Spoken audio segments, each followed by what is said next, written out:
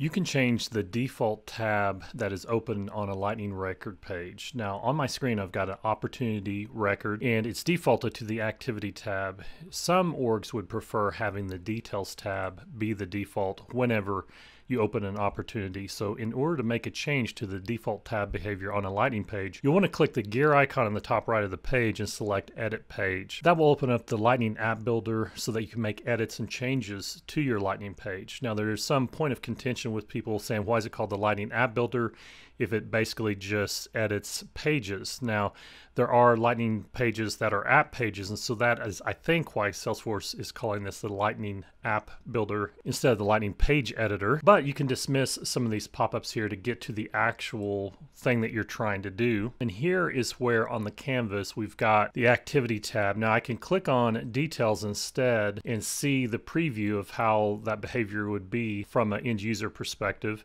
But regardless of which tab I select here, as long as I'm somewhere in the top here on one of the tabs, then you'll see the default tab selection and the other tabs. You can reorder these as well by clicking and dragging them, and then change the default tab behavior to select details instead of activity.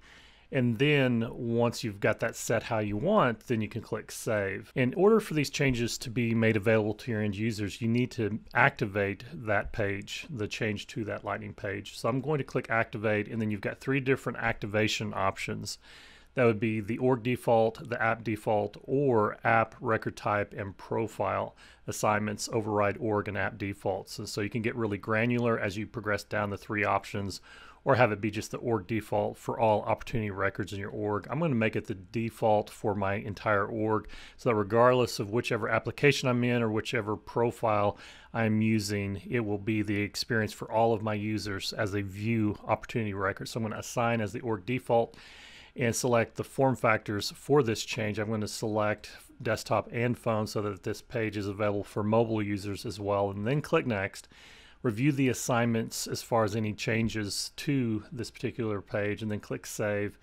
And now this is where people get lost in the weeds. You think that you need to then save again or something, but you can actually just go back by clicking the back arrow instead of the back arrow in your browser. And now we've returned to the record that we were on, and we've defaulted to the Details tab on this particular opportunity. I'll go back into my Opportunities tab and look at some other opportunities to make sure that that is indeed the behavior that we were anticipating. And so we've just made a change to our Lightning page as far as the default tab as well as the tab order on a Lightning record page using the Lightning App Builder. All right, so if you found this Salesforce video helpful, please do like and subscribe.